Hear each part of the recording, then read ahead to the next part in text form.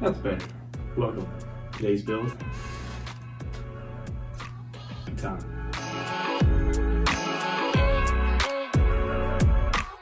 Alright, so step one here, you can just see me taking a strip of 4 LEDs, and that'll be pretty much the base for each of the hexagons. But as you can see, we're really seeing a lot of fumes come out of here. I found it's best to inhale those fumes.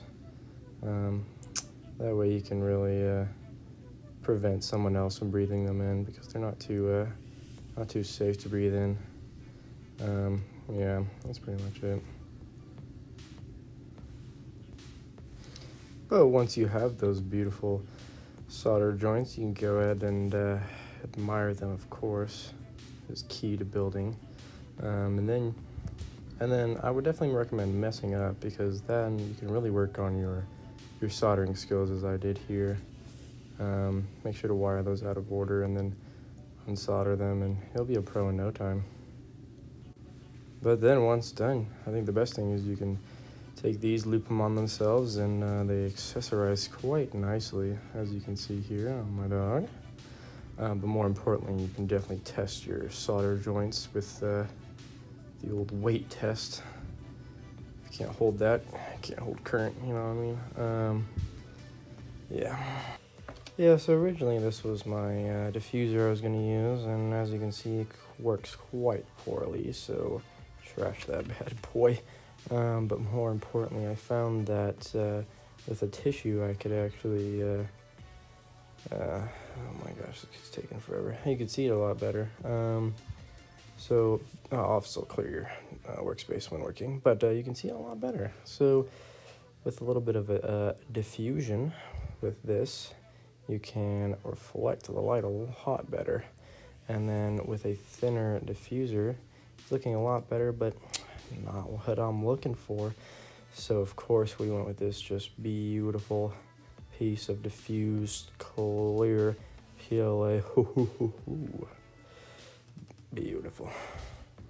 Yeah, so I think the best part about 3D printing your own parts is just the absolute disappointments that can come out of 20 hours, but that's okay, because, well, when it doesn't fit, there's only one place where it belongs: the garbage.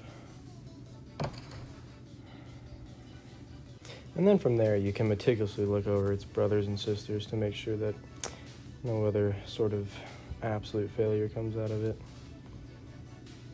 Alright, so this part of the video is for those who want to build it. It's going to be a little more slow, a little more boring. I'll probably slap some sick beats over it, but it's just going to show you how to assemble one of these 3x hexagons if you wanted to go ahead and build it yourself. I will have a whole sort of goodies on GitHub to show you how to build it as well, but for those visual learners, I could show you how you can put the LEDs on the post here and then put it into the hole. Repeat that for all 3 of those. Connect them here, of course. Struggle very hard to get it into that slot that you designed it for to fit in nicely, and then give up, of course, after it doesn't fit, and worry about it later, because what's fixed now can always be fixed later, you know what I mean? Yep, that's same failure. Yep, then you follow in with a diffuser times 3.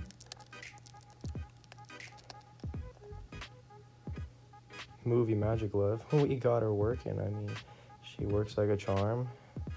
And then you can take that bad boy, glue it in with its brothers and sisters that aren't failures, and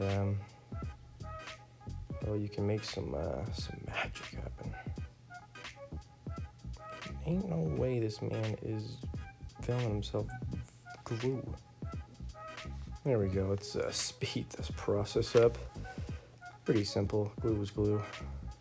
But once done, you can wire it all up and plug it in for a beautiful reveal here. Oh yeah. That's just beautiful. Now, no board is finished. Catan board is finished without a good set of ports, and you can't just have those static, they gotta light up. So the way this works is similar to how the hexagons work, but it's just a single LED that goes in to each of the housings. These are shaped the same way as the board pieces, but with each of those in, you can then put in the reflectors and then follow it up with the diffusers, which I found didn't fit too well, so a little brute force always works. And then from there, I mean, you just plug them in, and with that code, they just looking beautiful. Oh my goodness, look at this sick game footage. I mean, it doesn't get more dramatic than this. Boom, so there she is in her full glory. Turn her on, randomly generates the board. You have your ports on the outside, and then you got your inside. The numbers stay the same, they don't move. But pretty much when you roll it, it doesn't work. Sick. Anywho, now that's working. You hit it with the roll. Animation shows the numbers that it's rolled. Then you come in here and it updates what you want to roll. But yep, that's pretty much it. Sick. If you found this entertaining, there will be links to places where you can donate and pay me. If you didn't, all the links to the files and all that good jazz will be links below to my GitHub. You can download and build it yourself for free if you feel like. But yeah, if you feel free to subscribe. I'll probably make more videos like this, just building random stuff that you can download and build for free. Besides that, peace. Sam! Sam! Sam! What you doing? You got a hot dog, buddy?